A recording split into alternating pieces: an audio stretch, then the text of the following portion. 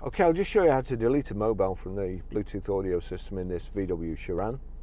So from any screen here, if you go into phone, there's nothing connected at the moment. I've just deleted my phone.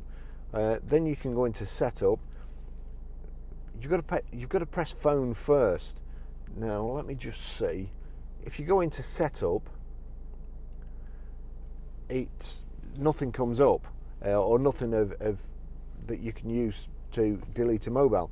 So you have to click phone first, then setup. That comes up as Bluetooth settings.